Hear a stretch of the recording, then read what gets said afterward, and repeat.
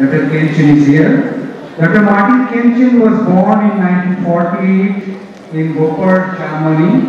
He studied in the USA, in Paris, and did a PhD in German literature from Vienna. From 1973, he taught German at the Ramakrishna Mission Institute of Culture, Kolkata.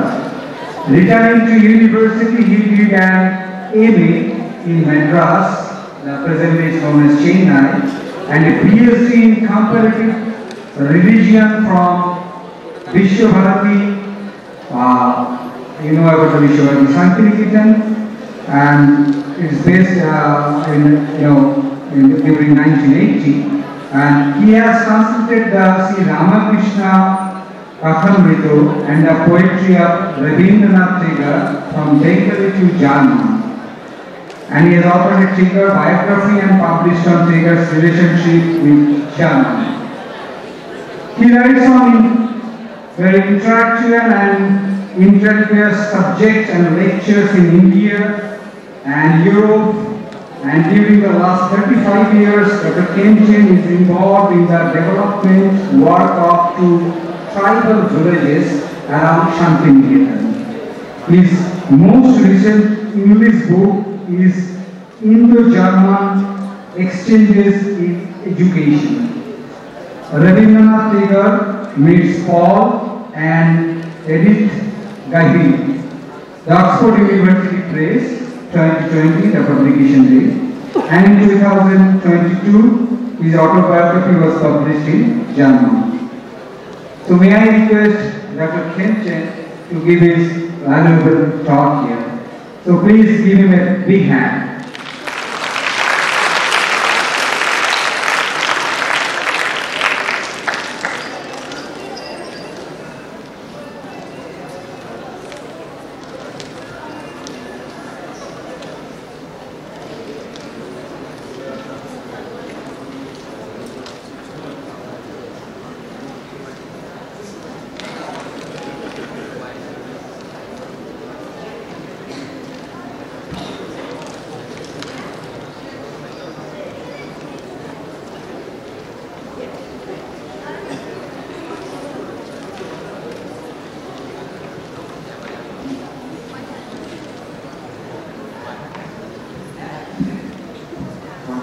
Can you hear me?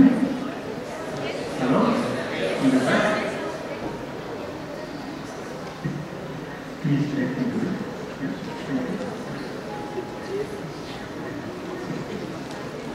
thank you for inviting me to Durgapur. I'm here for the first time and enjoy the campus. It's many trees.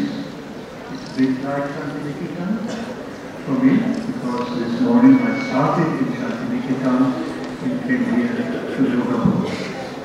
And as I say, I'm here at this institute for the first time and looking forward to this interaction for many weeks.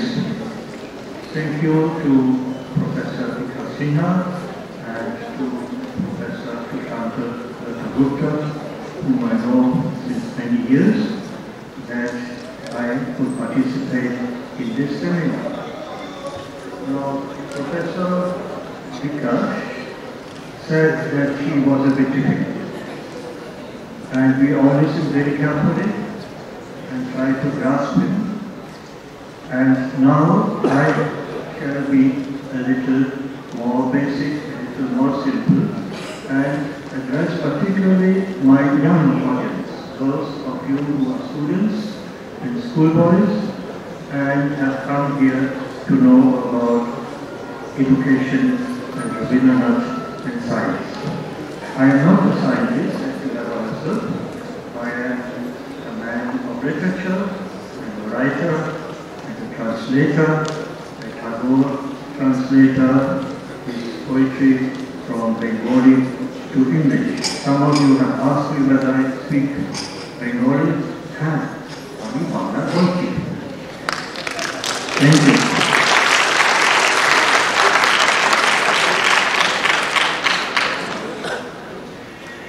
Both in India and in Europe, We generally accept the proverb that life is a learning process, or we learn as long as we live. But have we really made a serious attempt to understand what we mean by this sentence? We learn as long as we live.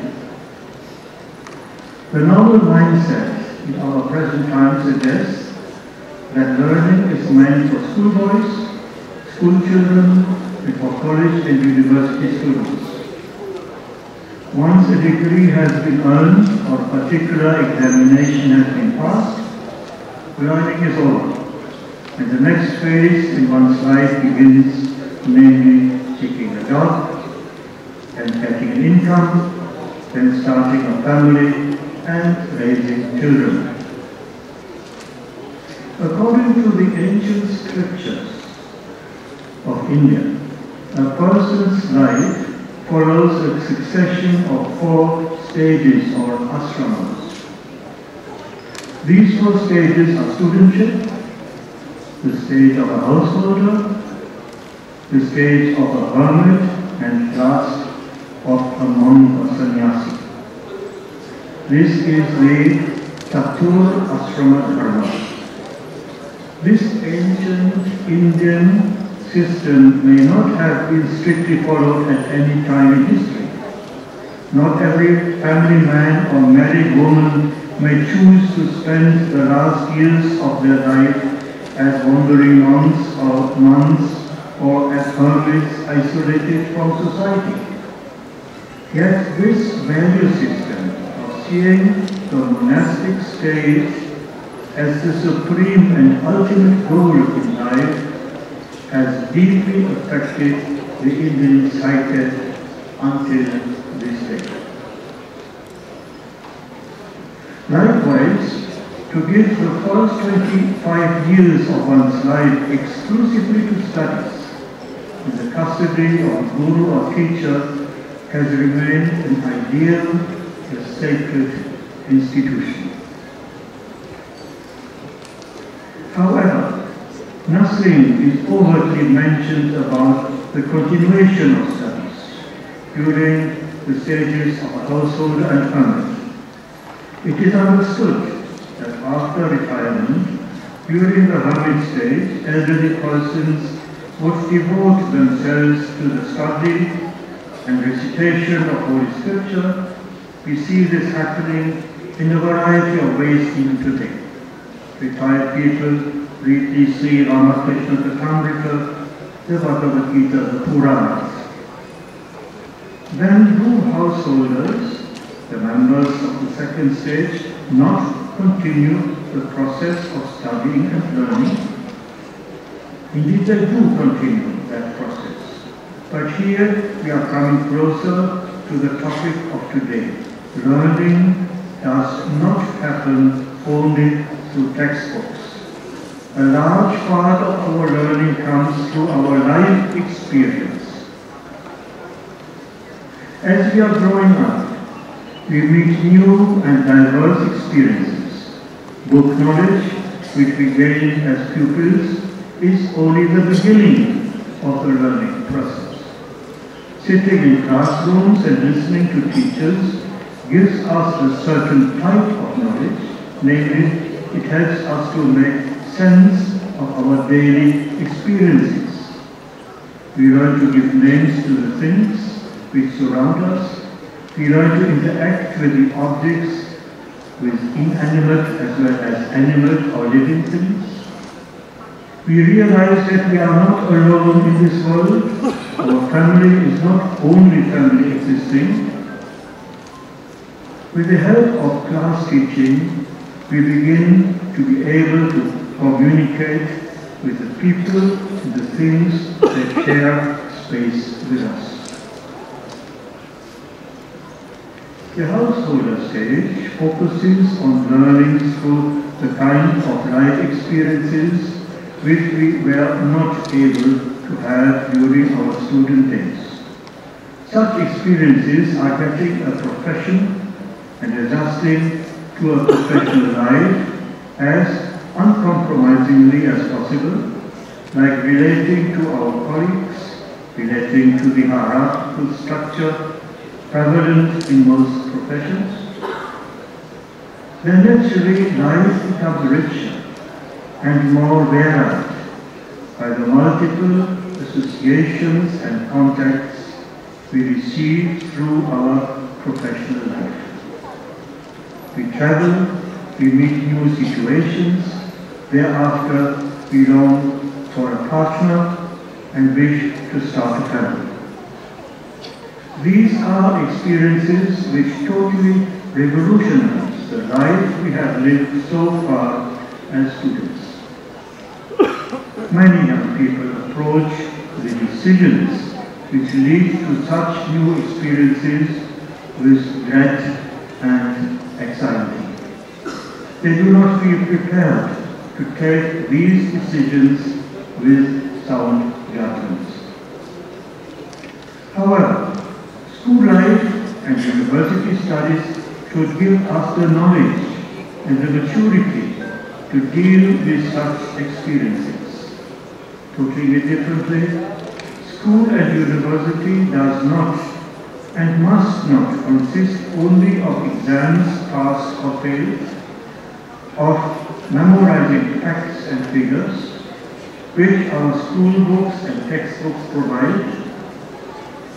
A large part of the training we get in school and university should be to prepare ourselves for taking mature decisions. How can we gain such maturity as students? Our classroom education must give us the logical training of how we can reach, step by step, a certain knowledge. Let me give you an example. In our classroom, we have learned of the existence of, say, the town of Darjeeling. The teacher has told us of the snow mountains, the tea gardens, and the different languages spoken in ethnic groups in Darjeeling. In the classroom, we have heard that there are trains crisscrossing India, taking us to multiple places. This is how far the teacher will tell you. When it comes to planning a trip to Darjeeling, then we have to rely on both knowledge and our logical training. We look whether Darjeeling is connected by train. We realize that it is not. We find out that New Jalpaiguri is the nearest railway station. From there, how to proceed. We find out that we can go by bus or by a narrow gauge train, the toy train, to Darjeeling. Then we research with trains, which trains move from our town or city to New Jalpaiguri, and so on. If you ask a village boy with little or no education, he will not be able to make such a step-by-step research because he has not received the tools of how to gain such knowledge. The radius of his mobility remains confined to his immediate surroundings. He will not even dare to think of traveling, say, to Calcutta unaided, all by himself. The conclusion is twofold. One, school and university must not only give us the facts provided in books, but also the ability to use our knowledge as tools to gain further knowledge, both practical and theoretical. Competent teachers will teach you how to relate one piece of knowledge with other pieces of knowledge. Teachers must teach students to connect the world around you into an interconnected, coherent whole. If they do not do so, they have failed in their mission. I would like to repeat this again. The conclusion is twofold. One, school and university must not only give us the facts provided in books, but also the ability to use our knowledge as tools to gain further knowledge, both practical and theoretical. Competent teachers will teach us how to relate one piece of knowledge with other pieces of knowledge. Teachers must teach students to connect the world around you into an interconnected, coherent whole. If they do not do so, they have failed in their mission. One important method of how to connect the world around you is to live, to experience the world consciously. We ought to ask us at every step, what do we see? What do we hear? Why does this happen? How should we react to it? How do others react? What does it mean to us? An inquisitive mind is the ABC of true education. He who is constantly asking himself or herself and the teachers, why, will finally reach the X, Y, Z of solid knowledge and perhaps even of wisdom. We realize that after school and university, after classrooms and textbooks, the learning process is not yet complete. This process continues with the same intensity during the second stage, the householder stage. At that stage, the family, one's profession and work environment, and indeed the wide world are symbolically the classroom. The topic of my lecture is the benefits of a broad-based Tagorean education. You will ask, how does Rabindranath Tagore come in? So far I have not mentioned his name. Rabindranath is first of all known as a poet. He wrote plays, novels, stories, essays, but he was also an educator. In 1901, Rabindranath founded an informal primary school, his Brahmacharya ashram in Shantiniketan, and 20 years later he founded Vishwabharati, which gradually evolved into a university. Rabindranath's Vishwabharati wanted to be a counter-institution to the treadmill schools that the British colonizers had created in India. The main feature of these colonial-style schools was a disciplined memorizing of facts, which in English is called by-hearting. Although this method of imbibing knowledge has nothing whatsoever to do with the heart. Rabindranath hated such kind of schooling. He was sent from one school to another and finally left school altogether. He became a dropout. And this dropout, some 30 years later, became himself the founder of a school. He called it a poet's school.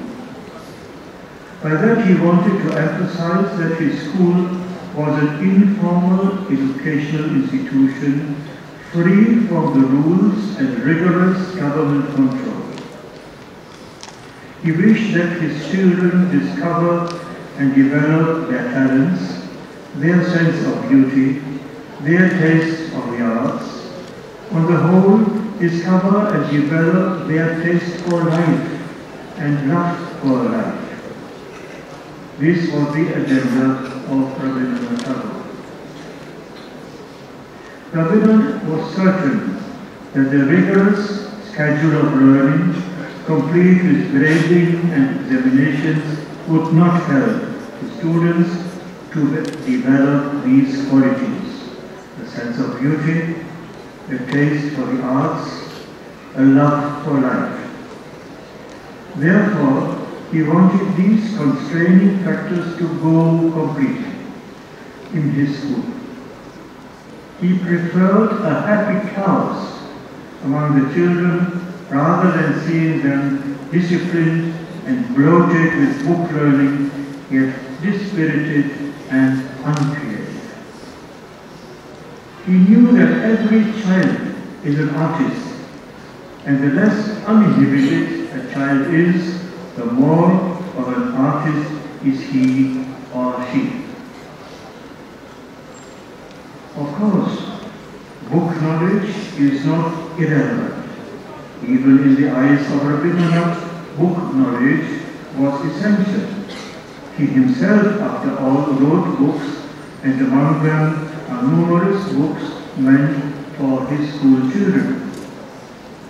But the content of books should not be memorized.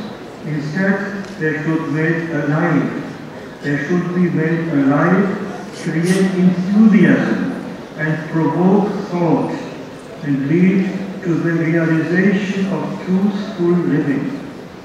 I repeat, but the content of books should not be memorized. Instead, they should be made alive, create enthusiasm, and provoke thought, and lead to the realization of truthful living. Truth should not be memorized, cannot be memorized, but they must be deeply understood and felt as truths and fixed in the mind like luminous stars in the sky. Truths cannot be memorized, should not be memorized, but they must be deeply understood and felt as truths and fixed in the mind like luminous stars in the sky. Earlier, I have mentioned how knowledge should not be understood in isolation, but knowledge should be seen as related to and connected with other elements of knowledge or other strands of experience. Gradually, a student, as he or she matures, must see a given fact or an experience as the part of the whole. This mental process is called contextualizing, to see one particular element within its larger context. I repeat, gradually a student, as he or she matures, must see a given fact or an experience as a part of the whole. This mental process is called contextualizing, namely to see one particular element within its larger context. Conventional education will never be able to achieve this. It needs Rabindranath's broad-based educational ideals, which will be able to relate and connect the various elements of knowledge, of experience and imagination to bring them together into a living whole. Rabindranath's ideal of education brings in all the elements which make life joyful and worth living. That is songs, instrumental music, dance, theatre performances, art, literature, and appreciation of nature. Rabindranath emphasized to his students that a part of appreciation of nature is especially the appreciation of the farmer's life, who puts in hard labor to till his fields and get a harvest which can feed him and his dependents. Rabindranath admired the farmer's deep connect with the earth and the plants which grow on the earth. For Rabindranath, this relationship between man and earth was not merely emotional, rather it became spiritual in nature. This relationship between man and the earth was not merely emotional for Rabindranath, rather it became spiritual in nature. He saw it in the context of humankind cooperating with divine creation in order to assure the survival of both humankind and God's creation. What more relevant education can be getting in our age of climate change and the existential threat to our environment. I believe, let me put this in other words as well, that Rabindranath's education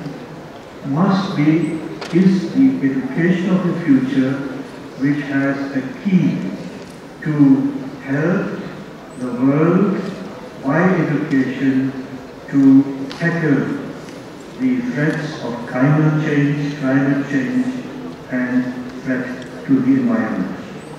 This would be another subject which to elucidate this.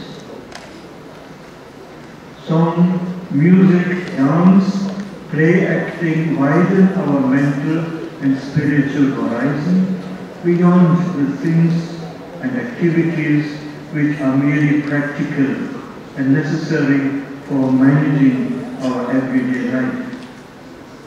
If your only goal in life is just push a job, get a salary, and for the rest gossip in tea shops and play cards, then please do not take the trouble of reading Rabindranath and seek his guidance for achieving a fulfilled life. If your idea of a fulfilled life is to just rake in as much money as possible to build a house and drive a car and advance your social standing by marrying into higher society, then too, there is no need for Rabindranath. However, if the meaning of a fulfilled life to you is more than the enjoyment of food and drink and of a healthy body, if a fulfilled life to you means to discover and unfold your many talents and faculties, then do take the guidance of Rabindranath Tagore. You will count yourself extremely lucky to have been born into the same culture and the same language as the poet, who many have called a complete man. I mean to say, all of you who are Bengalis by birth, whose mother tongue is Bengali, should count yourself extremely lucky to have Rabindranath as the poet of your mother tongue and the guiding star of your life. Song, dance and theatre bring out in us the earliest phase of your life, of our life, of your life, the original child. Song, dance and theatre bring out in us the earliest phase of our life, namely the original child. Early childhood was the moment when we were the happiest.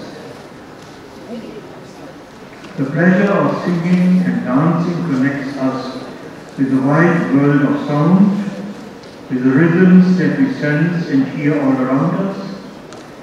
It gives us a feeling of being part of a whole. Such a feeling does not fetch us a salary, true, but it allows us to view the world, our society, and us within our society with a mature attitude. It gives us the ability to overcome many of our sorrows, to renounce many of our silly ambitions, and it makes us an example to others. I repeat the last sentence. Just a minute.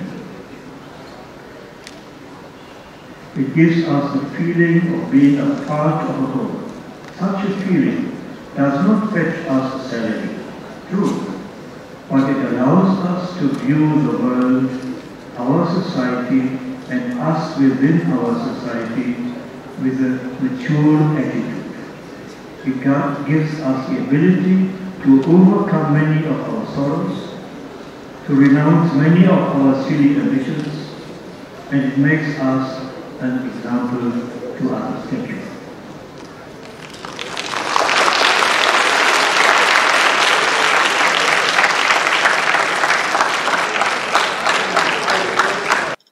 You may ask, where is such a school which tries to imbibe and give examples of the Tagorean education? Well, as I have mentioned, or as this gentleman has mentioned in the beginning, I am connected with a trial school for the last 35 years, not far from Kampchen. And there we have tried to emulate, to imitate the example, the model of Rabindranath's education as much as it was possible. And the first thing is that we try to teach these Shantal children in their mother tongue, not in Bengali, not in English, but in Shantal. And the number two is that we have chosen to start the school 35 years ago in a natural surrounding, which is natural until today, which has not built up all around, and remains with trees, orchards, flowers, bushes, and so on. Because the natural surrounding is part of your education. If you have followed my little speech carefully, you will understand that nature plays an important part in education as far as Rabindranath's example is concerned. We can learn from nature, we must learn from nature, and we must contribute to nature. How do I continue here? Okay. Which one? Now, here you have first seen that we are trying to add to the core subjects of any school, mathematics, language, and so on, various other subjects which are out of the way, which schools normally don't teach. One we are seeing is yoga, which has become more popular in education, but even 10 years ago it was not that way. Here you see that we are trying to be as simple and as basic as possible. What you see in the background is one of our classrooms. It is not a room as such, but just an umbrella, letting in nature, staying within nature as much as possible while the students learn and while the teachers teach. They sit on the ground, they read and write and learn sitting on the ground. No, the other way. And even they work in the fields.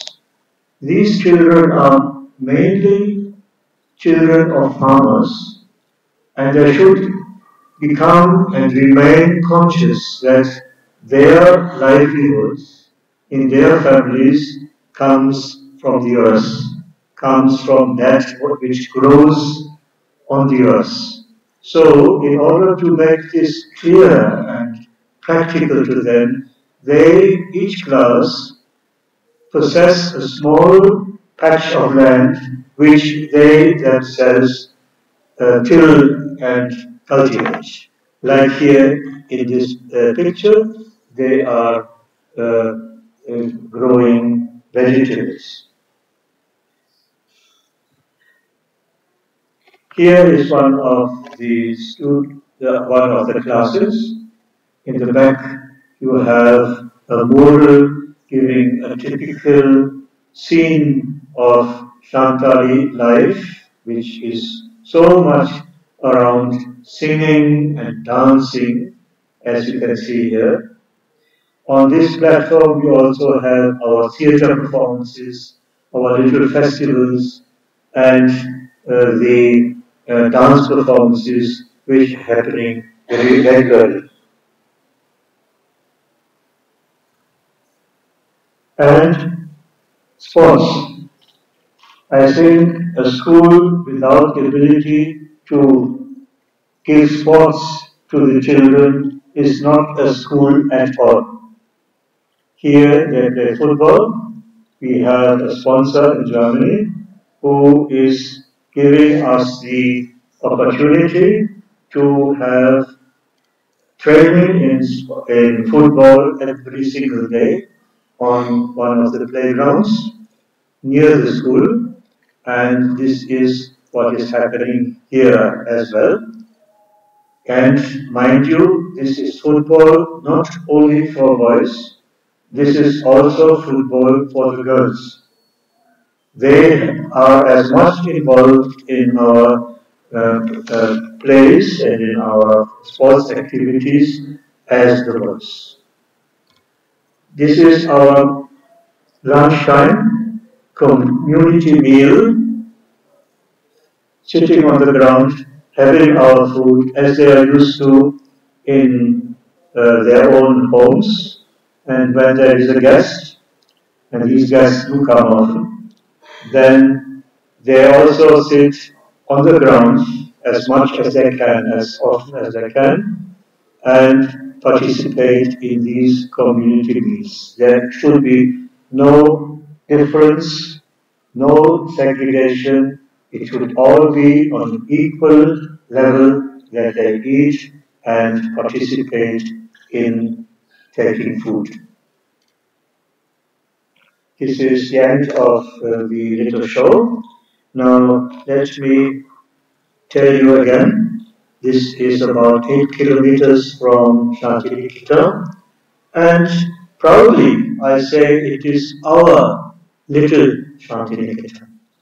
And I hope that it will grow with the blessings of many of you maybe, and with the good wishes of all of you, that this little effort, which has been going on for quite some time, which has its ups and downs, its immense difficulties, that it will continue to grow and give fruit in the lives of many of these children.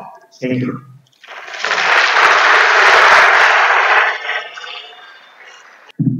So thank you, sir. Thank you, Dr. Martin Kampchen, for your valuable words towards the students and the faculty members of Nit Durgapur schools. Now, may I request Professor Anupam Basu, Director Nit Durgapur, to present a memento to Dr. Martin.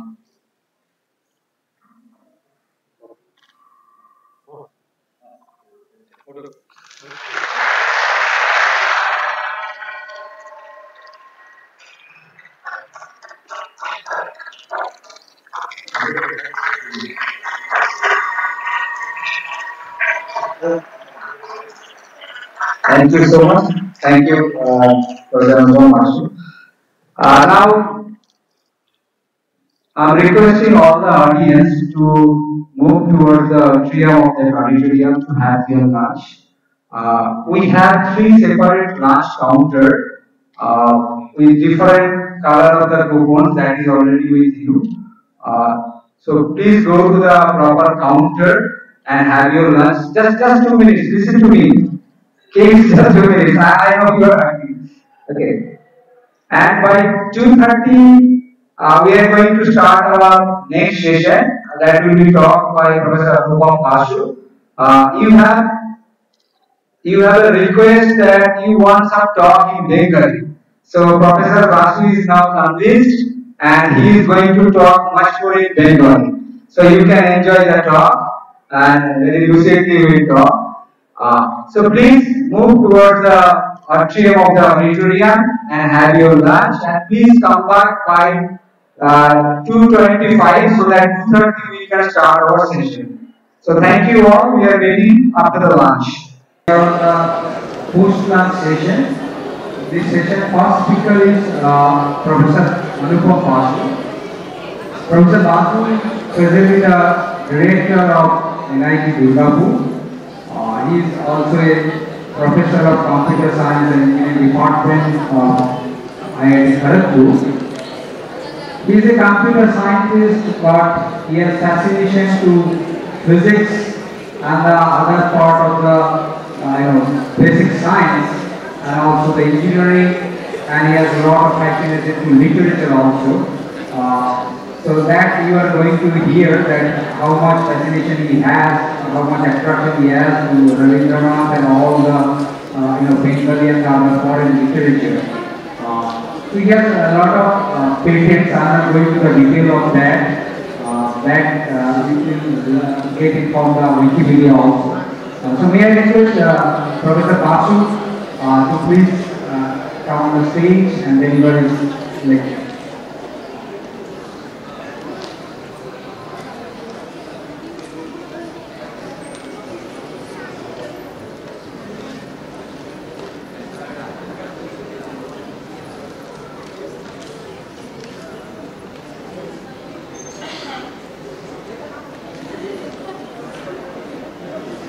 Good afternoon. I have planned, I first thought that I will be speaking in English because in the announcement it was said that the language of discourse should be English.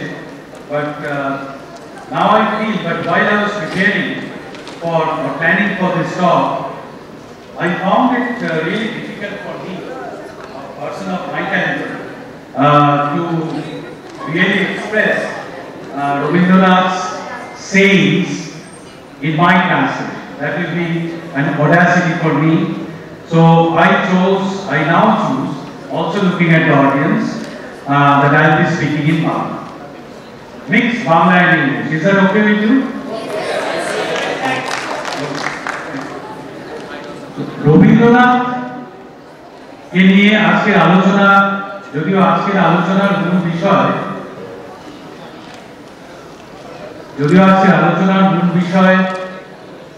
Education, বিজ্ঞান, science এবং দর্শন, philosophy, রবীন্দ্রনাথের দৃষ্টিভঙ্গি থেকে। একটা কথা আমরা বিজ্ঞান নিয়ে রবীন্দ্রনাথের দৃষ্টিভঙ্গি সম্বন্ধে হয়তো অনেকেরই জানা আছে। এরপরে প্রফেসর দত্তগুপ্ত যখন বলবেন, উনি এই ব্যাপারে অত্যন্ত ভালো বক্তা এবং রবীন্দ্রনাথের বিজ্ঞান চেতনা নিয়ে, বিজ্ঞান চিন্তা নিয়ে উনি বহু জায়গায় বলেছেন। আমি বিজ্ঞান চিন্তার মধ্যে বেশিক্ষণ সময় দেব না, আমি প্রযুক্তির দিকে আসবো। কেননা প্রশ্নটা যেটা অনেকেরই মনে হয়, রবীন্দ্রনাথ প্রযুক্তিকে বিশেষ পছন্দ করতেন না। কেননা প্রযুক্তি, অনেকেই এই কবিতাটা পড়েছ, আমি ছাত্রদেরই বলছি, দাও ফিরে সে অরণ্য নবে নগর। এই কবিতাটা অনেকেরই পড়া আছে, যেখানে রবীন্দ্রনাথ এই নগর সভ্যতা, যার মূলে প্রযুক্তির একটা বড় ভূমিকা রয়েছে, তার থেকে অবকাশ চেয়েছেন, আবার গ্রাম্য জীবনে প্রকৃতির মধ্যে ফিরে গিয়েছে। কিন্তু সেটা একটা দিক। রবীন্দ্রনাথ এমন একজন মানুষ ছিলেন যিনি কোনো একটা বাধা পথে নিজেকে বাঁধেননি। এবং একটা শব্দ দিয়ে আমি আজকে আলোচনাটা শুরু করতে চাই, দ্বন্দ্ব। এই দ্বন্দ্ব শব্দটার অর্থ এখানে কে কে জানে? একটু হাত তুলবেন।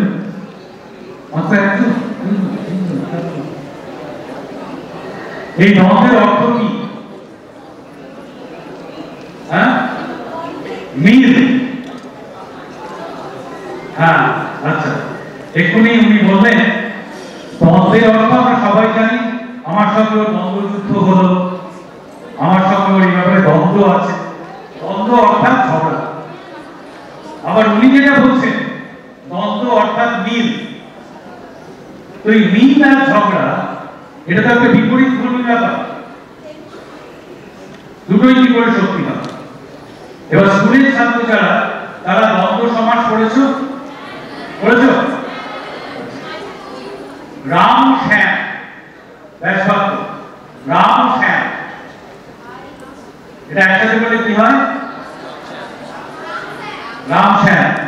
হরি ও হর, হরিহর, দেখো এটা কি সমাস? দ্বন্দ্ব সমাস। এবং দ্বন্দ্ব সমাসের নিয়ম হচ্ছে এই রাম আর শ্যাম দুটো মিলে গিয়ে যখন রাম শ্যাম হলো, দুজনেই কিন্তু সমান গুরুত্ব পাচ্ছে, তাই তো?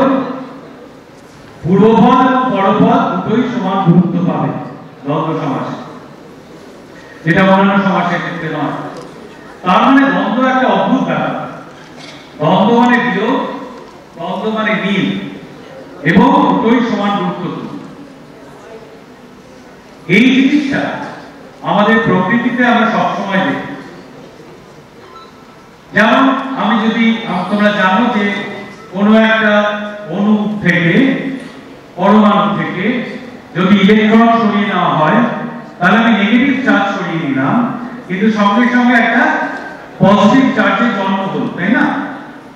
আগে এই পজিটিভ এবং নেগেটিভ পাশাপাশি সবসময় আছে। এই দ্বন্দ্বটা প্রকৃতির মধ্যে সর্বত্র বিরাজমান এবং মানুষের চিন্তার মধ্যে সবসময় বিরাজমান। এবং রবীন্দ্রনাথ এই দ্বন্দ্বকে অত্যন্ত সম্মান করতেন। এই দ্বন্দ্বকে মেনেই কিন্তু সভ্যতা এগিয়ে যায়। কোনো একটা পক্ষে আমি একটা সেভাবে সমর্থন করলাম, অন্যটা সবই খারাপ, এই চিন্তাকে রবীন্দ্রনাথ কোনোদিন চিন্তায় ঠাঁই দেননি। কাজেই আমার আজকের বক্তব্যে মূল ভাব হবে রবীন্দ্রনাথের এই প্রযুক্তি চিন্তায় এই দ্বন্দ্বটা কিভাবে বারে বারে এসেছে। খালি প্রযুক্তি চিন্তায় নয়, রবীন্দ্রনাথের লেখার মধ্যেও এই যেমন এই গানটা এখন বাজাবো না, এটা অনেকেরই শোনা, দুই হাতে কাঁধে মন্দিরাজে সদাই বাজে, ডাইনের মায়ের দুই হাতে।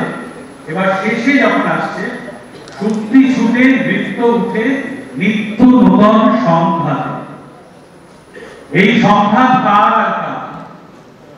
সংঘাত পজিটিভ আর নেগেটিভ, একটা চিন্তা এবং তার বিপরীত চিন্তা, এবং এই সংঘাতের মধ্যে থেকে জন্ম নেয় নতুন চিন্তা, নতুন সমাজ।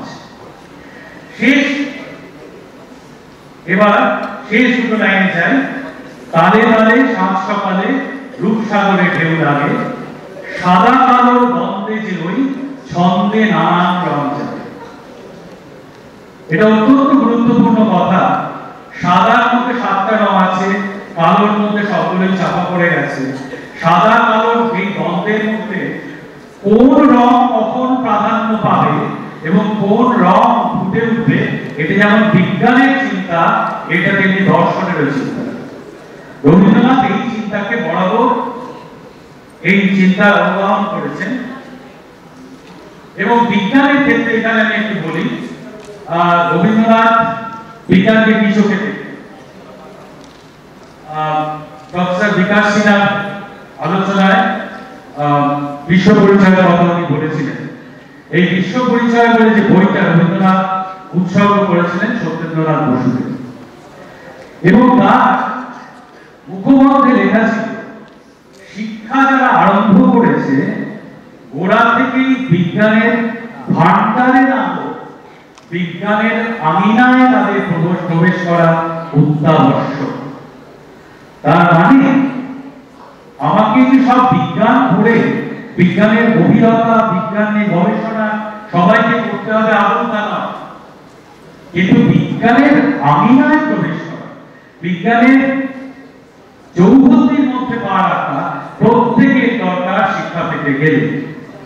এবং তারপরে লাইনে দেখা যায় এই জায়গায় বিজ্ঞানের সেই প্রথম পরিচয় ঢুকিয়ে দেওয়া কাজে সাহিত্যের সহায়তা স্বীকার করলে তাতে অগৌরবের কিছু নেই।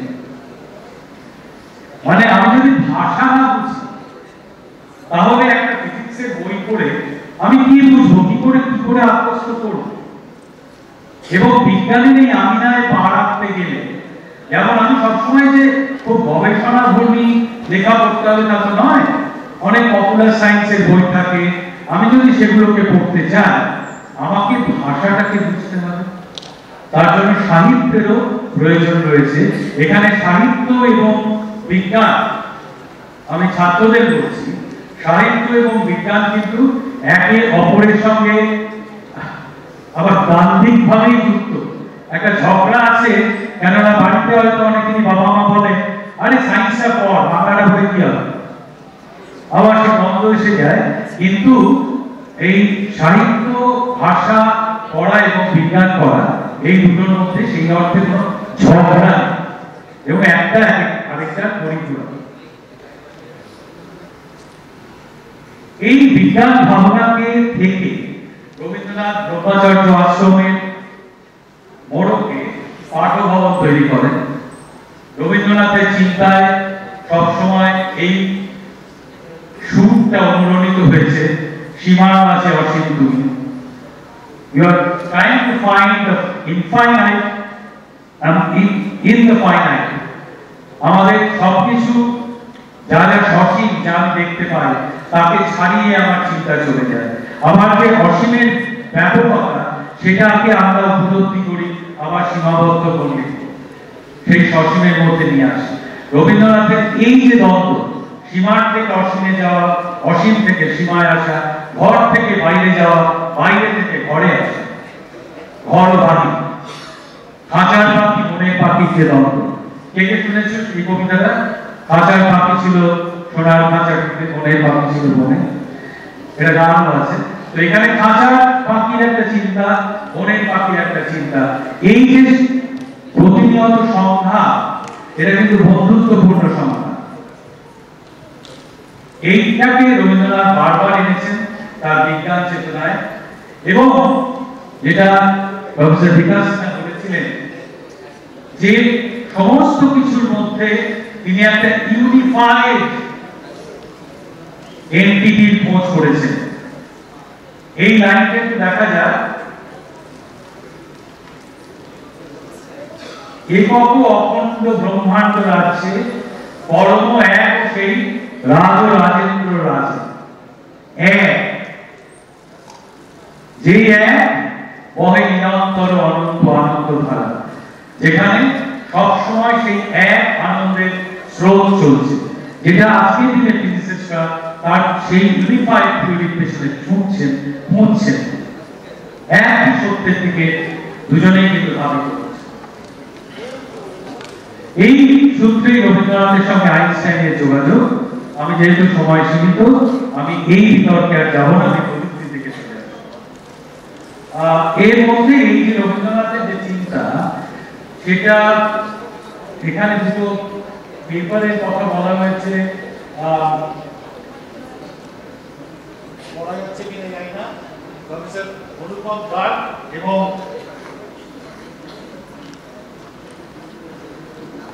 এই লকার, ইনি পরে নোবেল প্রাইজ পান। এইখানে কিন্তু কোয়ান্টাম মেকানিক্সকে বলা হচ্ছে, টাইপিংটা খালি বলছি, quantum mechanics versus macroscopic realism is the flux there when nobody looks. আমি যখন দেখছি না, আমি যখন দেখতে পাচ্ছি না, তখন যে ফ্লাক্স, তোমাদের 11-12 বড় ফ্লাক্সের সঙ্গে পরিচিত হয়েছে, লাইনস অফ ফোর্স, সেই ধরনের, এটাকে আছে, আমরা তো দেখতে পাচ্ছি না, আছে কি? আবার এখানে রবীন্দ্রনাথ বলেছেন, আমি কবিতাটা থেকে পড়েছে, আমার এই চেতনার রঙে পান্না হলো সবুজ, চুনি উঠলো রাঙানো। আমি দেখেছি, আমি দেখছি তাকে লাল, তাই সে লাল, আমি তাকে বলছি সুন্দর, তখনই সে সুন্দর হচ্ছে। এই যে জায়গাটায় কোনটা সত্যি মানুষ এর দেখা, না সত্যি রিয়ালিজম, যেটা নিয়ে প্রফেসর সিনহা বলছিলেন, এটা কিন্তু তোমরা ভাবতে পারো, খুব কঠিন না। আমি এবারে প্রযুক্তির ক্ষেত্রে যাচ্ছি, আর বিজ্ঞানের মধ্যে যাচ্ছি না, প্রফেসর দত্তগুপ্ত এরপরে বলবেন। এবার যখন প্রযুক্তির ক্ষেত্রে আসছি, প্রথমেই ধরে নিচ্ছি রবীন্দ্রনাথ ভীষণভাবে প্রযুক্তি বিরোধী ছিলেন, এটাই সবাই ধারণা করে। কেন তিনি বললেন নাও ফিরে সে অরণ্য লবে নব, কিন্তু তাই কি ছিলেন রবীন্দ্রনাথ? আমার আজকের বক্তব্য সেটার দিকে একটু দেখা। এই দুটো কবিতা দেখা যায়। রেলগাড়ি আবিষ্কৃত হয়েছে, রবীন্দ্রনাথ কিন্তু রেলগাড়ি চড়েছে। এবং এই কবিতাটা একটু তোমরা মন দিয়ে দেখো, আমি পড়ছি। এর প্রাণ রাতে রেলগাড়ি দিল পায়, কামরায় গাড়ি ভরা ঘুম, রজনী নিঝুম। চালায় যে নাম নাহি কয়, আমি জানি না কে ড্রাইভার, সে কতটা রিলায়েবল। কেউ বলে যন্ত্র সে, আর কিছু নয়, মনোহীন বলে তারা, তবু মন্ত্রের হাতে প্রাণ মন সঁপি দিয়া বিছানা সে পাবে। বলে সে অনিশ্চিত, তবু জানে জানে অতি নিশ্চিত তার গতি। দেখো আরেকবার, অনিশ্চিত একটা ব্যাপার আছে, কিন্তু তাও তিনি সমর্পণ করছেন প্রযুক্তির কাছে। একই সময় পাশাপাশি দেখা যায়, তোমরা তো শুনেছ আকাশবাণী কলকাতা। আকাশবাণী শব্দটা কার তৈরি করা? এটাও রবীন্দ্রনাথের তৈরি করা। তিনি বেতারের নাম, বেতার শব্দটাও ওনারই তৈরি করা। এবং আকাশবাণী তো বটেই, যখন আমাদের আকাশবাণী স্টুডিও, এখানে তিনি ওয়্যারলেস টেকনোলজিকে কিভাবে স্বাগত জানাচ্ছেন। ধরার আমিনা হতে শোনো ওই উঠিল আকাশবাণী, অমর লোকের মহিমা দিল যে মর্ত লোকের। সরস্বতী আসন পাতিল নীল গগনের মাঝে, আলোক বিনার সভামণ্ডলে মানুষের বিনা বাজে। সুরের প্রবাহ ধার সুরলোকে দুর্গে নেয় সে যিনি, অভিকল্পনা বহিয়া চলিল অলোক সৌদামী। আবার দেখো, অভিকল্পনা বিজ্ঞানের ধারে চড়ে, প্রযুক্তির ধারে চড়ে তার যাত্রা শুরু করল।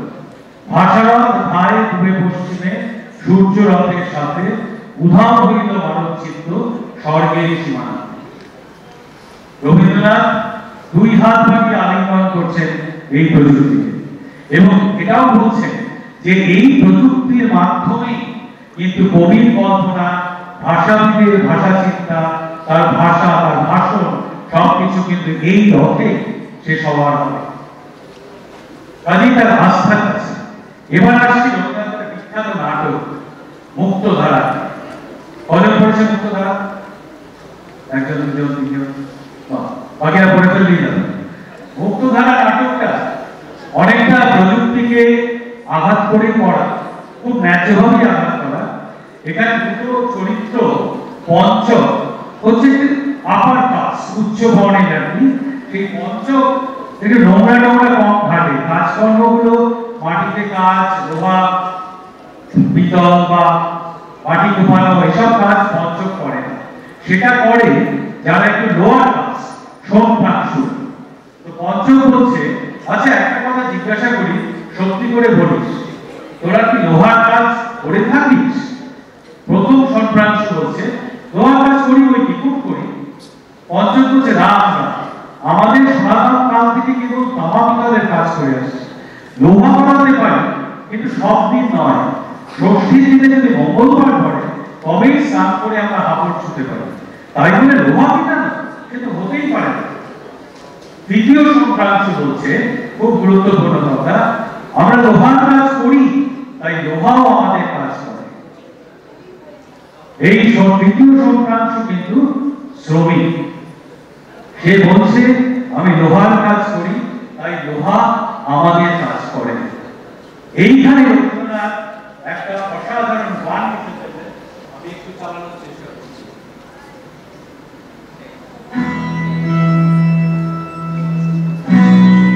এটা মুক্তধারারই গান।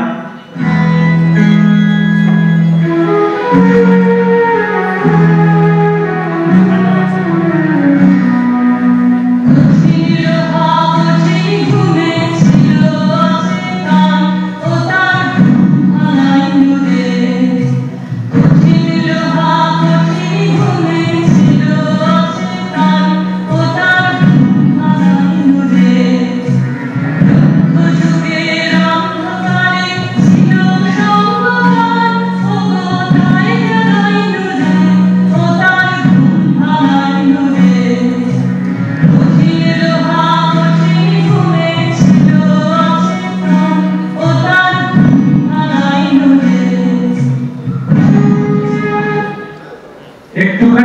করালাম, আবার যাচ্ছি।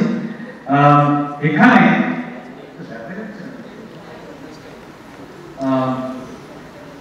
খুব গুরুত্বপূর্ণ এইটা মূলত, কিন্তু রবীন্দ্রনাথ এই যে লোহার মুখ ভাঙানো, এটা দিয়ে কিন্তু তিনি ধাতু বিজ্ঞান, ধাতু প্রযুক্তির কথা প্রথম বলছেন, যে আমরা খনি থেকে ধাতুকে আহরণ করব, তাদের মুখ ভাঙাবো, তাদের অন্যরকম রূপ দেব, স্টিল হবে, তার থেকে নানা রকম প্রযুক্তি হবে। এবারে পরের পার্টটা খুব গুরুত্বপূর্ণ। কি হচ্ছে না?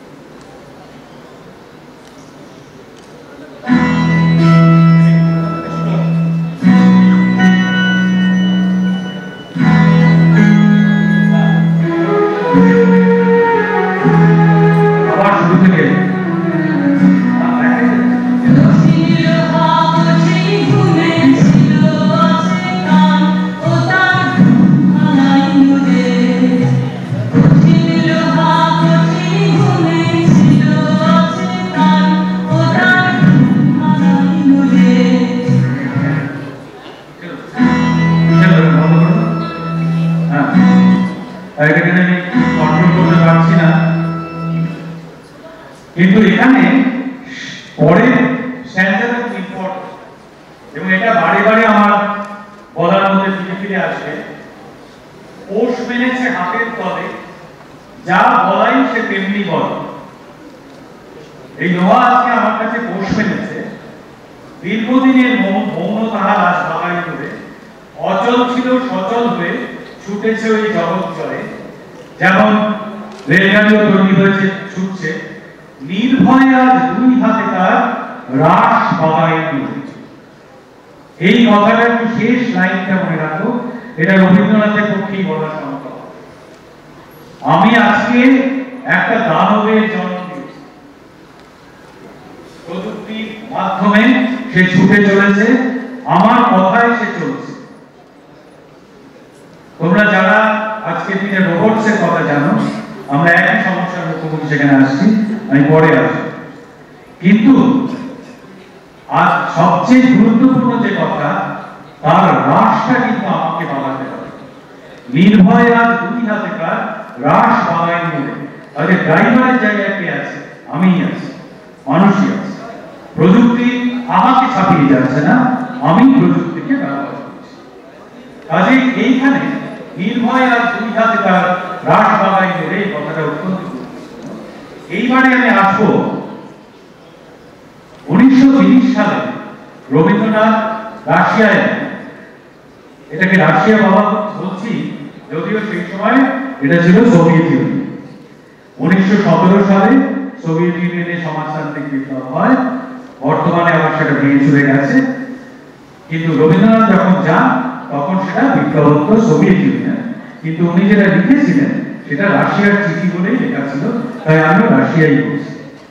সেখানে গিয়ে উনি অত্যন্ত চমৎকৃত হলেন। চমৎকৃত হয়ে উনি টেকনোলজি বা প্রযুক্তির প্রতি অত্যন্ত গভীর শ্রদ্ধা জ্ঞাপন করলেন। সেখানে একজন কৃষক রবীন্দ্রনাথকে বলছেন, রবীন্দ্রনাথ লিখেছেন, আমাদের এই ক্ষেতে, বানানটা ভুল আছে, ক্ষেতে জমির পরিমাণ 1 লক্ষ হেক্টর। গত বছরে সেখানে 3000 চাষি কাজ করত। এবছরের সংখ্যা কিছু কমে গেছে, কিন্তু ফসলের ফলন আগের চেয়ে বারবার কথা। কেননা জমিতে বিজ্ঞানসম্মত সার দেওয়া এবং কলের লাঙল ব্যবহার করবার ব্যবস্থা হয়েছে। এইরকম লাঙল এখন আমাদের 300-র বেশি আছে বিপ্লবোত্তর রাশিয়া।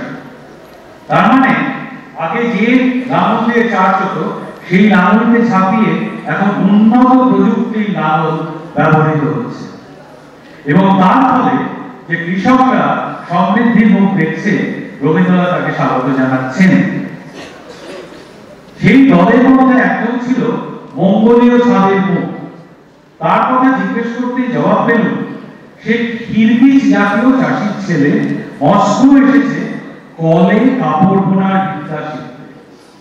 নোট করো, কলে কাপড় বোনায় মানে মেকানিক্যাল উইভিং শিখতে এসেছে। 3 বছর বাদে ইঞ্জিনিয়ার হয়ে তাদের রিপাবলিকে ফিরে যাবে। বিপ্লবের পরে সেখানে একটা বড় কারখানা স্থাপিত হয়েছে, সেইখানে কাজ করবে। রবীন্দ্রনাথ কিন্তু অবাক বিষয় এটা দেখছেন এবং তারপরে যেটা বলছেন, একটা কথা মনে রেখো, এরা নানা জাতির লোক। সোভিয়েত ইউনিয়ন তো বিভিন্ন এখন যেটা টুকরো টুকরো হয়ে গেছে, রাশিয়া, উজবেকিস্তান, কাজাকিস্তান, ইউক্রেন সবাই একসাথে ছিল।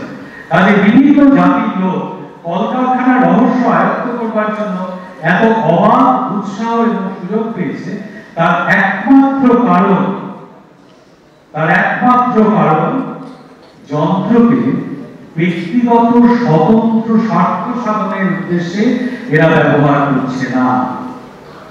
এরা যন্ত্রকে একজন প্রভুর কাছে রেখে দিচ্ছে না। এই যন্ত্র এই সমাজে এবং রাষ্ট্রে এবং সেই যন্ত্রের মাধ্যমে সকলের উপকার সাধিত হবে। এখানে চলে আসছে একটা দর্শনের কথা।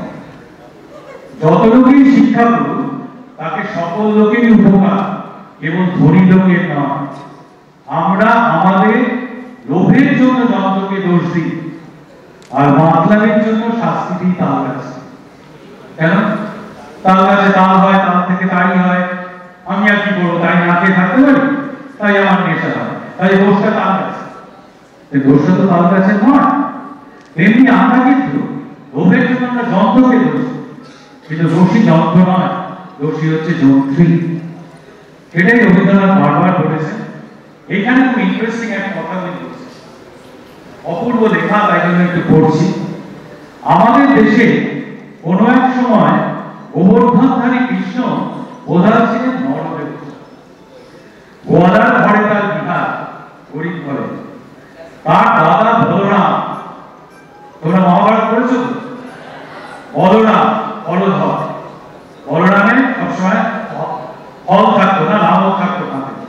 এই লাভ লক্ষণটা হলো মানুষের যন্ত্রবলের প্রতি। কৃষিকে বলদান করেছে যন্ত্র। আজকের দিনে আমাদের কৃষিক্ষেত্রে কোনো কিনারায় বলরামের দেখা নেই, কারণ আমাদের দেশের কৃষি তখন একেবারে প্রাগৈতিহাসিক পদ্ধতির মধ্যেই আটকে রয়েছে। তাই তিনি বলছেন আমাদের কৃষিক্ষেত্রে কোনো কিনারায় বলরামের দেখা নেই। তিনি লজ্জিত যে দেশে তার অস্ত্রে তেজ আছে, সেই সাগর পাড়ে তিনি চলে গেছে। রাশিয়ার কৃষি বলরামকে ডাক দিয়েছে। দেখতে দেখতে সেখানকার কেদারখণ্ডগুলো অখণ্ড হয়ে উঠল, তার নতুন ফলের স্পর্শে অবনতা ভূমিতে প্রাণ সঞ্চার হয়েছে। রামেরই, তিনি বলছেন রামেরই ফলযন্ত্রধারী রূপ হলেন বলরাম। কতখানি সাহসিক কথা সেই সময় বলছেন। এবং 1917 সালে রাশিয়ায় যে বিপ্লব হয়ে গেল, তার আগে 99% জন চাষি আধুনিক ফলযন্ত্র চোখেও দেখে।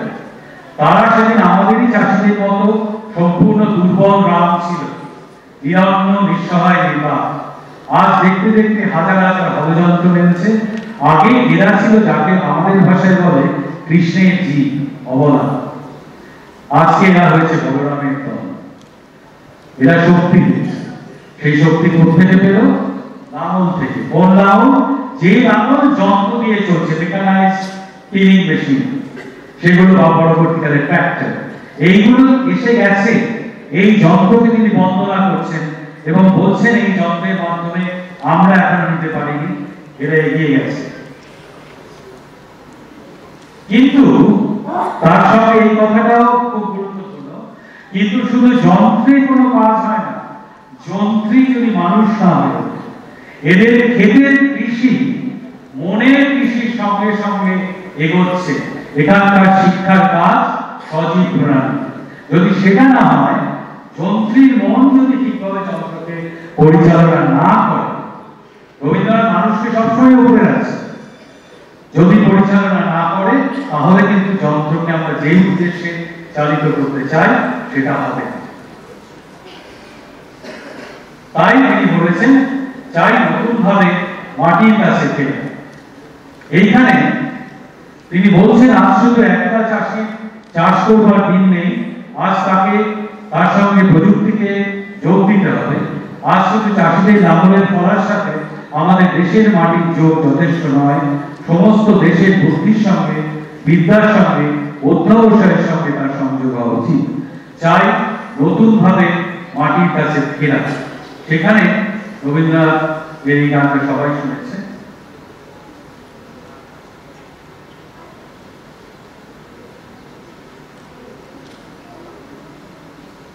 জানি না কি হচ্ছে, এটা কি স্লাইড শো মোডে আছে?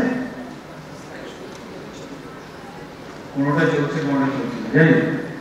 কিন্তু এইখানে একটা গুরুত্বপূর্ণ কথা বলি,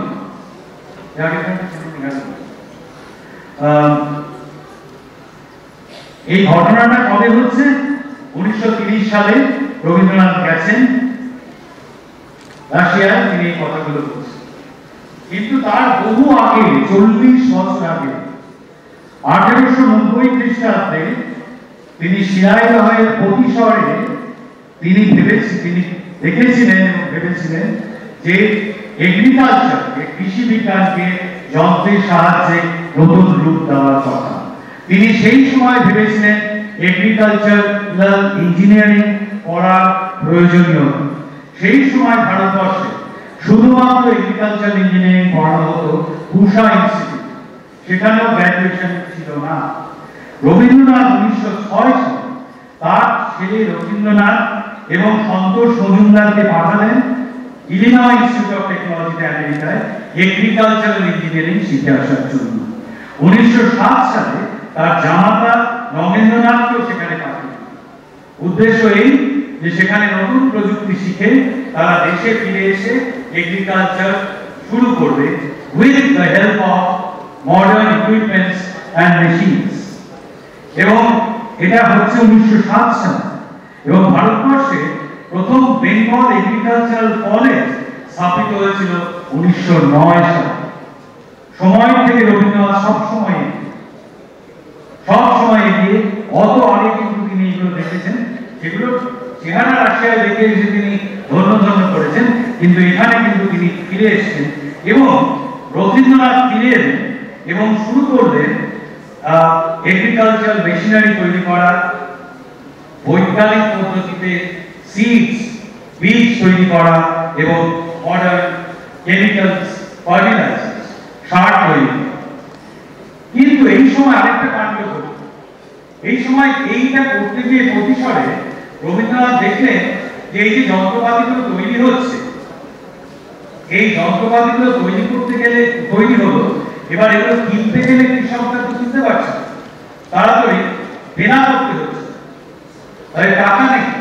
তখন রবীন্দ্রনাথ, ইকোনমিক্স ছাড়া প্রযুক্তি হয় না, রবীন্দ্রনাথ তখন 1,08,000 টাকা দিয়ে একটা ব্যাংকে দিয়ে প্রথম গ্রামীণ ব্যাংক শুরু করে প্রতিশোধ। প্রথম গ্রামীণ ব্যাংক তৈরি হয়, যেখান থেকে কৃষকদের খুব কম সুদে ঋণ দেওয়া শুরু হয়, যেটা আজকের দিনে নোবেল প্রাইজ পাচ্ছেন, সবকিছুই হচ্ছে মাইক্রো ফিন্যান্স।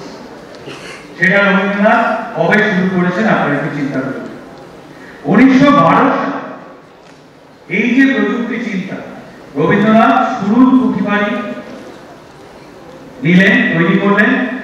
1920 সালে প্রখ্যাত কৃষি বিজ্ঞানী এলভাস জয়েন করলেন তার সঙ্গে। 1922 সালে শুরুর ফার্ম তৈরি হলো, যেটা পরবর্তীকালে শ্রীনিকেতনের চেহারা। আপনারা সবাই শ্রীনিকেতন জানেন। সেখানে উদ্দেশ্য ছিল স্বয়ংসম্পূর্ণতা প্রযুক্তির মাধ্যমে। হ্যান্ডিক্রাফটস, হস্তশিল্প, চর্মশিল্প, তাঁত শিল্প, ব্লক প্রিন্টিং, সবকিছু স্কিল ডেভেলপমেন্ট নিয়ে আজকে আমরা কথা বলি। সেই সময় থেকে শ্রীনিকেতনে কিন্তু এই চর্চা চলছে। এবার আরেকটা মজার কথা, 1979 সালে 1979 Indian council of agriculture research ICAR এর 50 বছর পূর্ণ হয়। সেই সময় প্রখ্যাত বিজ্ঞানী MS স্বামীনাথন একটা টার্ম চালু করেন, যেটা আজকে আমরা অনেকেই ব্যবহার করি, lab two land. Lab two land, যা ল্যাবে হবে সেটা জমিতে যাবে, জমি থেকে ল্যান্ডে আসবে। কোন সালে? 1979 সালে, আইসিআর এর 50 বছর। কিন্তু অতীতে একটু ফিরে যাই, 1928 সালে যখন শ্রীনিকেতনের এইমস এন্ড অবজেক্টিভস লেখা হয়, তখন রবীন্দ্রনাথ লেখেন, to take the problems, objectives are key, to take the problems of the villages and the field into the classroom or lab for study and discussion and to experimental form for solution, to carry the knowledge and experience gained in the classroom and the experimental farm to the villages, to teach them better methods of growing crops and vegetables and of keeping livestock. এটাই তো lab two land, lab two land, land to lab. এই যে জিনিসটা 1928 সালে রবীন্দ্রনাথ বলছেন, প্রযুক্তির প্রতি কতখানি সহমর্মিতা থাকলে, কতখানি দূরদৃষ্টি থাকলে একজন মানুষ ওই সময় দাঁড়িয়ে এই কথা বলতে পারে। 1927 সালে, 1930 সালে উনি হলে লাঙলের যন্ত্র লাঙলের প্রশংসা করছেন। 1927 সালে মোটরাইজ ট্র্যাক্টর কিনেছিলেন 2,500 টাকা, প্রথম এই পরিসরে এবং শ্রীনিকেতনে। এবং আমি যতদূর শুনেছি, প্রথমে এটা নাকি কিছুদিন রবীন্দ্রনাথ নিজেই চালিয়েছেন, পরবর্তীকালে রবীন্দ্রনাথ চালিয়েছেন, এটা প্রামাণ্য তথ্য আমার কাছে আছে, কিন্তু শুনেছি, কোথাও এটা পড়েছিলাম, আমার ঠিক মনে নেই যে রবীন্দ্রনাথের প্রথম দিকে কিছুদিন এই ট্র্যাক্টর চালিয়েছেন। কাজেই কৃষি বিজ্ঞান, কৃষি প্রযুক্তি রবীন্দ্রনাথ তার একজন পায়োনিয়ার বলে আমরা ভাবতেই। এবারে এসে গেল একটা কথা খুব গুরুত্বপূর্ণ, টেক্সটাইল, বস্ত্রশিল্প। সেখানে আবার প্রযুক্তির ব্যাপার, সেখানে আবার আমাদের বাংলার শিল্পের উপর আক্রমণ, ব্রিটিশ মিলের কাপড় এসে পড়ছে, আমাদের তাঁতিরা বিপদে পড়ছে। সেই সময় যন্ত্রের কথা আরেকবার রবীন্দ্রনাথ বললেন, ভারতবর্ষের অন্য প্রদেশের মধ্যে বাংলাদেশ সর্বপ্রথম যে ইংরেজি বিদ্যা গ্রহণ করেছে, সর্বপ্রথমে যে ইংরেজি বিদ্যা গ্রহণ করেছে সে হলো পুঁথি বিদ্যা। কিন্তু যে ব্যবহারিক বিদ্যায় সংসারে মানুষ জয়ী হয়, ইউরোপের সেই বিদ্যায় সব শেষে বাংলাদেশে পৌঁছে। আমরা ইউরোপের বৃহস্পতি গুরুর কাছ থেকে হাতে করে নিয়েছি, কিন্তু ইউরোপের শুক্রাচার্য জানেন, শুক্রাচার্য ওষুধের গুরু ছিলেন, কি করে মাঠ থেকে বাঁচাতে হয়। সেই বিদ্যার জোরেই দৈত্যেরা সর্বদখল করেছে। শুক্রাচার্যের কাছে পাঠ নিতে আমরা অবজ্ঞা করেছি, সে হলো হাতিয়ার বিদ্যা। হাতিয়ার বিদ্যা মানেই কিন্তু ইনস্ট্রুমেন্টস। এই জন্য পদে পদে হেরেছি, আমাদের কঙ্কাল বেরিয়ে। এই নিয়ে আরো কথা আছে, কিন্তু এখানে মূল যে কথাটা বললেন যে আমাদের এখানে যে প্রযুক্তি আছে সেই প্রযুক্তিকে আমরা ব্যবহার করব আমাদের বস্ত্রশিল্পকে আরো উন্নত করার জন্য। কিন্তু একই সঙ্গে তিনি এটাও বলছেন, একথাও মানে যে যন্ত্রের বিপদ আছে। দেবাসুরের সমুদ্র মন্থনের মতো সে বিষ উদ্ধার। পশ্চিমে মহাদেশের কলকারখানার কলতলায় দুর্ভিক্ষ আজও ঘুরি মেরে আসছে। তাছাড়া অসৌন্দর্য, অশান্তি, অসুখ কারখানার অন্যান্য উৎপন্ন দ্রব্যেরই সামিল হয়ে ওঠে। এই জন্য প্রকৃতিদত্ত শক্তি সম্পর্কে দোষ দেব না, দোষ দেব মানুষের বিভূতি। এই করে রবীন্দ্রনাথ বললেন যে বাংলার মিল যে কাপড় উৎপন্ন হচ্ছে যথাসম্ভব একান্ত ভাবে সেই কাপড়ই বাঙালি ব্যবহার করবে বলে যেন মনে হয়। একে প্রাদেশিকতা বলে না, একে বলে আত্মরক্ষা। বোম্বাই এর কথা বলছে, বোম্বাই থেকে কেন? বোম্বাই আমাদের দেশ, কিন্তু বোম্বাইয়ের যে কলগুলো চলছে তার যে আয় রসদ আসছে বিদেশ থেকে। কাজে আমি যদি বোম্বাইয়ের থেকে কাপড় নিই, আমি তো বিদেশকে সমর্থন করছি। তার থেকে আমার বাংলার কাপড় যদি আমি কিনি, বাংলার মিলগুলোকে, উনি এই সময় দুটো মিল, কি যেন নাম, দুটো মিল উনি তৈরি করেছিলেন এবং দুটো মিল স্থাপন করেছিলেন, যেখানে যন্ত্রের মাধ্যমে মেকানাইজড উইভিং চালু হয়। এখানে এখন অবধি আমরা আছি। রবীন্দ্রনাথ কিন্তু যন্ত্রের পক্ষেই যারা বলছেন, তার সঙ্গে সঙ্গে মাঝে মাঝে সমালোচনা করছেন, বলছেন যন্ত্র যেন জোর দিকে না ছাপিয়ে যায়, এগুলো হচ্ছে। আরেকটা দিকে আসছি, ইঞ্জিনিয়ারিং যদি বলা হয়, প্রযুক্তি যদি বলা হয়, আর্কিটেকচার নিঃসন্দেহে প্রযুক্তি। কারণ অনেক ইউনিভার্সিটিতে ইঞ্জিনিয়ারিং কলেজে আর্কিটেকচার পড়ানো হয়। তো রবীন্দ্রনাথের এই লাইনগুলো সবারই জানা, যেটা গৃহের কাছে আপন প্রাণমন দলে বিমর্ষ স্বর্গরী বসুধারে রাখে না এই খণ্ডপুত্র করি। রবীন্দ্রনাথ কখনো একটা জায়গায় বাধা করতে চাইতেন না, সেই জন্য আর্কিটেকচারের দিকেও তিনি মাথা খাটালেন। এবং আজকের দিনে এই সিপিডব্লিউডি বা এরা যারা বারবার বলে যে 30% ফ্রি স্পেস, 70% বিল্ড ইত্যাদি, রবীন্দ্রনাথ কিন্তু সেটা অনেক আগে সেটা বলে গেছেন। 1961 সালে সত্যজিৎ রায় রবীন্দ্রনাথের শতবর্ষে বলেন, he never liked to stay in the same house or even in the same room for long. It was in a way symbolic of his refusal to get into a rut which had marked his whole life. উনি এক জায়গায় থাকতেন না, তাই বারে বারে ঘর বদলেছেন, ক্ষুদিত বাসা এর মতো সৃষ্টি করেছেন। এবং ওনার আর্কিটেকচার নিয়ে যারা আর্কিটেকচার বিশেষজ্ঞ তারা কিন্তু অনেকখানি বাধায় পড়ে গেছে। এই ধরনের আর্কিটেকচার কোনো টেক্সট বইয়ে সেই সময় ছিল না। যেমন ফিউ ইনভেস্টিগেশন তারা একে নাম দিচ্ছেন, কেউ বলছেন ইনডোর রিভাইভালস, কেউ বলছেন এনভায়রনমেন্ট, কেউ বলছেন গ্রিন আর্কিটেকচার, কিন্তু আবার কেউ কেউ বলছেন অ্যারিস্টোক্রেটিক ফোক প্যারাডাইম। এই নতুন নতুন গানগুলো রবীন্দ্রনাথের সৃষ্টি, তার নিজের স্থাপত্যের মধ্যে থেকে কিন্তু আর্কিটেকচার বিজ্ঞান, আর্কিটেকচার প্রযুক্তি গানগুলো তাদের টেক্সট বুকে উঠে গেছে।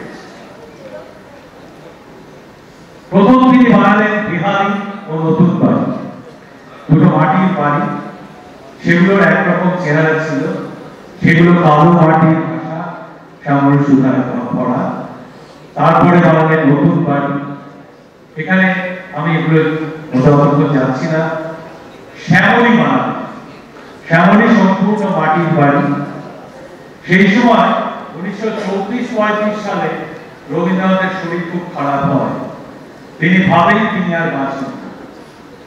তো আমি যদি নাই বাঁচি তাহলে আমি এমন কিছু কেন করবো যেটা একটা জায়গা দখল করে থাকবে। তিনি মাটির বাড়ি বানালেন শ্যামলী এবং লিখলেন, আমি পাকা করে গাঁথিনি ভিত, আমার মিনতি আদিনি পাথর দিয়ে তোমার দরজায়, বাসা বিঁধেছি আলগা মাটিতে, যে চলতি মাটি নদীর জলে এসেছিল ভেসে। যাবো তোমার ব্যথাবিহীন বিদায় দিনে, আমার ভাঙা ভিজের পরে ডাকবে রোয়েল লেজ ঝুলিয়ে, এক ছাড়াই বাদে তোমার মাটিতে শ্যামলী, যেদিন আসি আবার যেদিন যাই চলে। সেই মৃত্যু চিন্তা থেকে রবীন্দ্রনাথ একটা বাড়ি বানালেন, নাম দিলেন শ্যামলী, মাটির বাড়ি। তিনি বানালেন কোনা।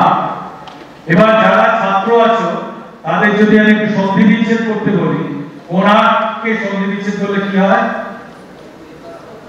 যারা যারা ঘুমোচ্ছে না তারা একটু বলো, ওখানে তৃতীয় চতুর্থ বেঞ্চে ঘুমোচ্ছে, যারা ঘুমোচ্ছে না একটু বলতে পারবে কেউ? হ্যাঁ, কোন যুক্ত অল্প, কোন যুক্ত অল্প, অল্প মানে কি? সূর্য। তার মানে তিনি এই বাড়িটাকে বানালেন এমন ভাবে যে এখানে যেন সূর্যের আলো সোজাসুজি না পড়ে। প্রত্যেকটা শোবার ঘর এমন ভাবে বানানো হলো যে প্রত্যেকটাতে সূর্যের আলো পড়বে কোনাতে। এই ভেবে তিনি বানালেন এই আর্কিটেকচারটা। তিনি বললেন, বানানো তো অন্য লোকেরা, কিন্তু তাই এর নাম দেওয়া হলো কোনা। এটাও কিন্তু একটা মানে মাইলস্টোন ইন আর্কিটেকচার। তারপরে এই যে বাড়িটা, এটার নাম উদয়, এই বাড়িটা লক্ষ্য করলে দেখা যাবে যে অনেকগুলো এগিয়ে পিছিয়ে ভাঙা রয়েছে। এটার পেছনে একটা ইতিহাস আছে। সেই সময় ইংল্যান্ডের সম্রাট একটা বিরাট বাড়ি করেছে, বিরাট বাড়ি, কিন্তু একটা যদি খুব বড় প্লেন একটা বাড়ি অনেক বড় হয় সেটা একই দেখতে, কিন্তু রবীন্দ্রনাথ তখন সেটাকে বললেন যে এরকমই বড় বাড়ি বানাবো, কিন্তু সেটাকে প্রত্যেক পদে পদে ভেঙে দিয়ে তিনি যেটা বানালেন সেটার মধ্যে আর্কিটেক্টরা দেখতে পেলেন ফ্র্যাক্টাল স্ট্রাকচার। ফ্র্যাক্টালের কথা যারা কম্পিউটার সায়েন্স বা অঙ্কের লোক আছেন, যারা বিজ্ঞানের লোক আছেন, ফিজিক্সের লোক আছেন জানেন। আজকের দিনে ফ্র্যাক্টাল অত্যন্ত পরিচিত একটা শব্দ, কিন্তু সেই সময় তারা কি বলছেন দেখুন, বিখ্যাত আর্কিটেক্টরা কি বলছেন। Tagore's inspiration from nature was one of the fractal system, a harmonic mathematical order that dictates hierarchy in natural form. এই ফ্র্যাক্টাল ছাত্রদের বলছি, তোমরা ফুলের পাপড়িতে দেখবে এই ফ্র্যাক্টাল তোমরা দেখবে আনারসের খোসা, সেই একই প্যাটার্ন রিপিট করে যাচ্ছে, পরে একটা অন্য প্যাটার্ন তৈরি। এই ফ্র্যাক্টালের চিন্তা আমি জানি না রবীন্দ্রনাথ ফ্র্যাক্টাল শব্দটা জানতেন না, কিন্তু যেটা তিনি করেছেন বিখ্যাত আর্কিটেক্টরা বলেছেন, due to large unbroken volumes impressive and iconic from a distance,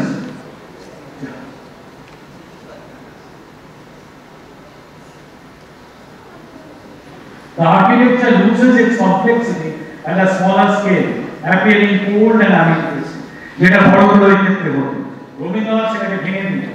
He incorporated this fractal approach to determine an ordering system from structure to the details. এই বই রবীন্দ্রনাথ উদয়ন বানালেন, যেটা আর্কিটেকচারের ক্ষেত্রে আরেকটা পাঠ্যবস্তু হয়ে গেল। এগুলো কি প্রযুক্তি নয়? তারপরে তিনি আরো বানিয়েছেন উদিচি। এই বাড়িটা উদিচির অর্থ যদি আমি ভাবি, উদিচি মানে আরো উপরে ওঠা। এই উদিচি বাড়িটার সবচেয়ে গুরুত্বপূর্ণ জায়গা হচ্ছে এই সিঁড়িগুলো,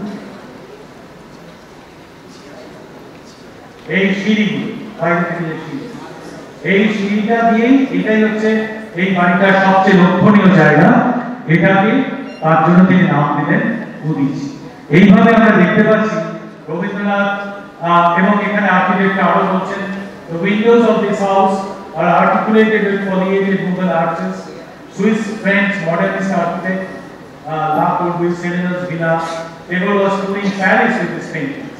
সেই সময় আমরা দেখি Udichi is a strong pointer how Tagore's experiments with merging the language of communication and language of architecture continued till the end of his life.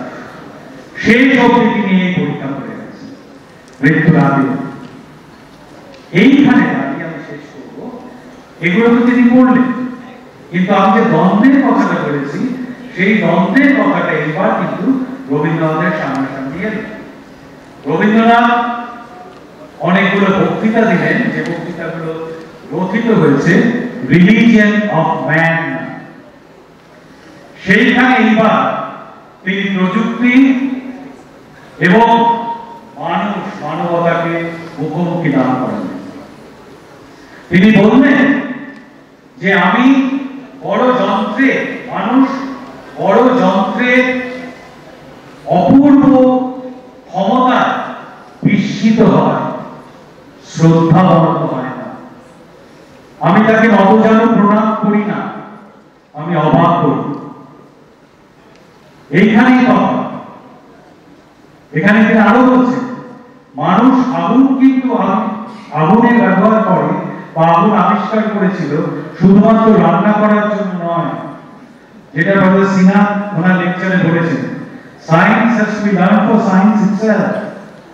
যেটা আগুনকে মানুষ আবিষ্কার করেছিল, আগুনকে ব্যবহার করেছিল, রান্না করাটা তার একটা প্রয়োগ, কিন্তু আবিষ্কার করায় তার একটা আনন্দ ছিল, এরকম হয়, এটা হয়। এই যে নতুনকে দেখা, এইটাই মানুষের মানবতাকে চিহ্নিত করে। প্রযুক্তি তার একটা জায়গা, তার সম্বন্ধে রবীন্দ্রনাথের কোনো আপত্তি নেই, যতক্ষণ না সেই প্রযুক্তি মানব স্বার্থকে ছাড়িয়ে যাচ্ছে। এইখানে গিয়ে তিনি, আমি যাচ্ছি বা এই গানটা আশা করি চলবে,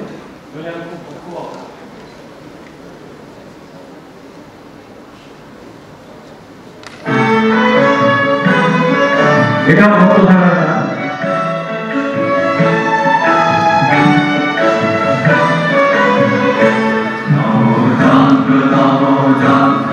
কথাগুলো খেয়াল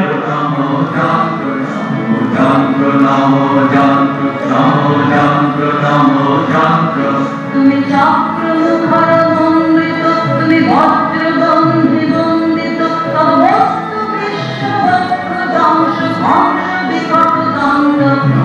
যন্ত্র নমো যন্ত্র নমো যন্ত্র নমো যন্ত্র নমো যন্ত্র নমো যন্ত্র নমো যন্ত্র নমো যন্ত্র।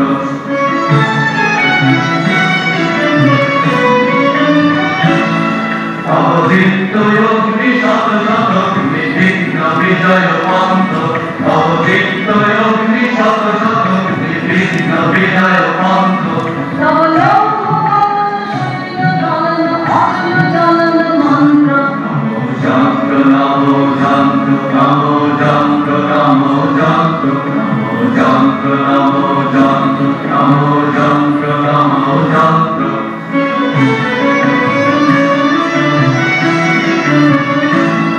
ভূতাস্ত্রলস্ত পৃষ্ঠক দৃঢ় ভান্তিনাথ কায়, ভূতল জল অন্তরে ব্রহ্মণ মায়া। ভূতাস্ত্রলস্ত পৃষ্ঠক দৃঢ় ভান্তিনাথ কায়, ভূতল জল অন্তরে ব্রহ্মণ মায়া। তব খনি খনিত্র নভ বিদীর্ণ প্রতি বিকীর্ণ যন্ত্র, তব পঞ্চভূত বন্ধন কর বিপ্র জাল তন্ত্র। নমো যন্ত্র নমো যন্ত্র নমো যন্ত্র নমো যন্ত্র নমো যন্ত্র নমো যন্ত্র নমো যন্ত্র নমো যন্ত্র নমো যন্ত্র।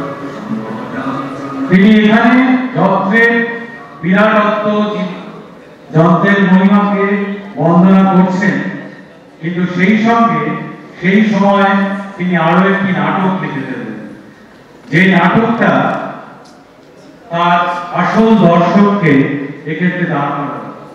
রক্তকরবী নাটকটার কথা নিশ্চয়ই সবাই শুনেছে। এই রক্তকরবীতে এক রাজা ছিল, আর ছিল সাধারণ মানুষ, যাদের মধ্যে একজন বিদ্রোহী কিশোর এবং আরেকজন প্রতিটি নন্দিনী। এই নন্দিনী মানবতার কথা নিয়ে আসতো। রাজা যে কাঠিন্য, যদি আমি সেটাকে প্রযুক্তি দিয়ে তৈরি করা কোনো ফ্রাঙ্কেনস্টাইন ভাবি, তার সঙ্গে প্রতি মুহূর্তে সেই নন্দিনীর সংঘাত হচ্ছে। কিন্তু অবশেষে একটা জায়গায় গেল, যখন রাজা বলছেন, নন্দিন আমাকে তোমার সঙ্গে নিয়ে যাবে, আমার হাত ধরবে তুমি নন্দিন, যদি তুমি আমার হাত ধরো তবেই আমি আবার বাঁচবো এবং নতুন করে সমস্তটাকে বদলে যেতে পারবো। এই নাটকটা চলবে। আমি একটু চেষ্টা করছি। এটা সৌমিত্র এবং দীপ্তিমিত্রর করা নাটক। কথাগুলো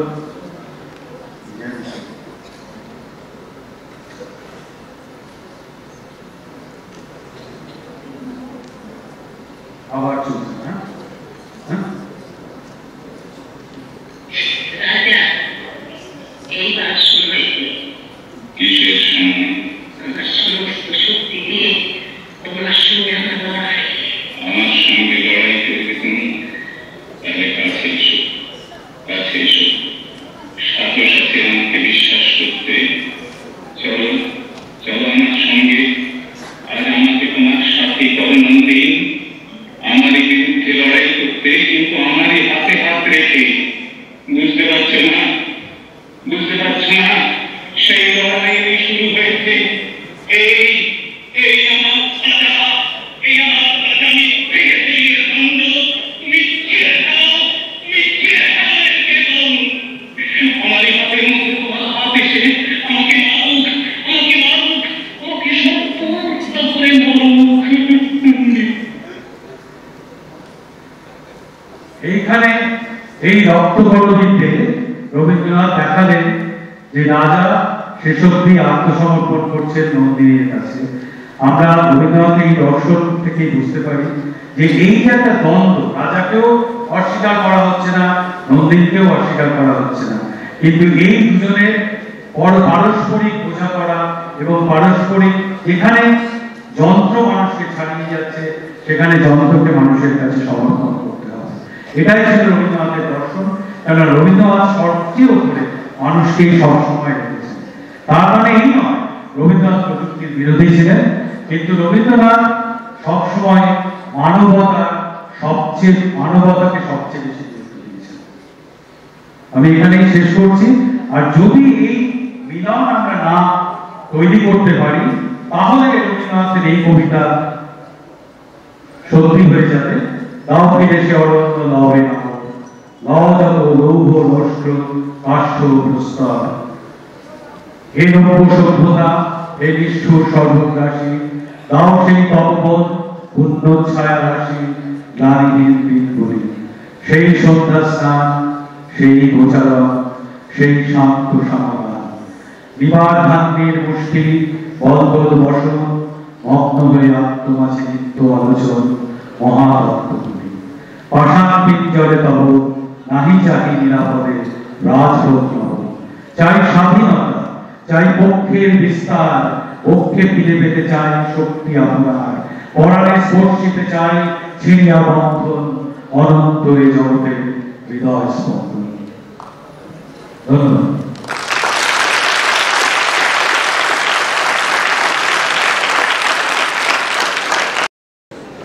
অশেষ ধন্যবাদ। আমি বাংলাতেই বলছি।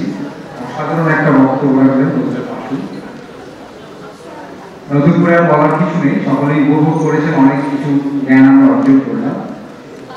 ইউনাইটেড দুর্গাপুরের তরফ থেকে যে স্যারকে একটা মেমেন্টো দেবো সেটা বলার দৃশ্যটা, কিন্তু এটা একটা নিয়ম, সেই নিয়মের ভাবনা মেনে আমরা সেই কাজটি করতে চলেছি আর কি।